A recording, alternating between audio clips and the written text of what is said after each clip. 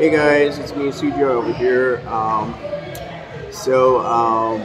just chilling around today. I'm here at District 1 and just having a bit of coffee. So I'm not talking about any topic today. Just relaxing my mind today over the weekends, and just getting ready for TED. I'm going to be coming up with a video about TED holidays. Keep a lookout for that. So I'm out here in District 1, chilling around, having a bit of coffee, got a little bit of cookies. Not much, I got to brainstorm some ideas as to what I'm going to be talking about YouTube. So it's just like a casual video. I'm not talking about any specific topic. Let me know how you guys celebrate your weekends in Vietnam. Just comment below. Let me know. As for me, I like to come to Saigon from the countryside and just chill around, move around. I like to keep a balanced lifestyle, like the countryside and also the city life. It kind of keeps my mental health a bit better, As of now, I don't have any plans of traveling overseas for the coming months. So, I haven't seen TED for 2 years here in Vietnam. So that's the reason why I'm out here. I want to experience TED. I want to go to the Buddhist temple out here in Vietnam. Immerse myself. How local Vietnamese people, they celebrate the TED holidays. From my personal experience, since I've been living here for so long here in Saigon for over 6 years now, I've seen a couple of TED holidays, and it gets really quiet.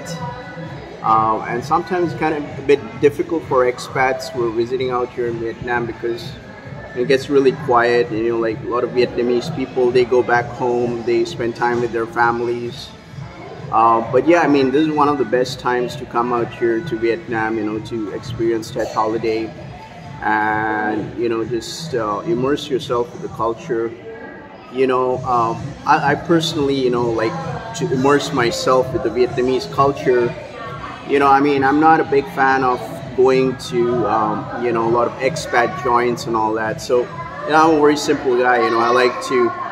I can eat street food, I can eat pho, or, I just had a lunch from a local Hanoi restaurant. It's a local, lunch eating joint, nothing special about it. I just spend around 50,000 Vietnam dong, it's just like around, how much is that? I think for $2 or something for my lunch or something. I'm not quite sure, but I like to be as simple as possible. I don't like to show off a lot. And just try to live a minimalistic lifestyle here in Vietnam. So just chilling around and just having a bit of my coffee right now. It's really nice, Also, one of the reasons why I like my weekends out here in Saigon is because, there are a lot of coffee joints over here, and, if you want to, just grab an afternoon beer, go down to Bui Vien, Bui Vien Street is not necessarily for you to go at night. You can just go in the afternoon and grab a beer and, just enjoy yourself. It's a bit loud right now, I know, so, so forgive me for that.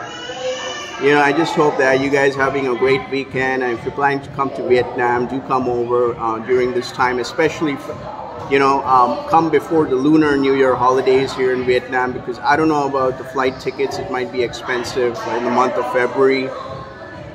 TED holidays like after 1 week, so if you're planning to come to Vietnam, come as soon as possible, and just experience the Vietnamese lunar holiday, so highly recommended. So that's it. So I just want to keep the video short over here, and wishing you guys a very blessed weekend. If you're new to my channel, make sure to like and subscribe to my content.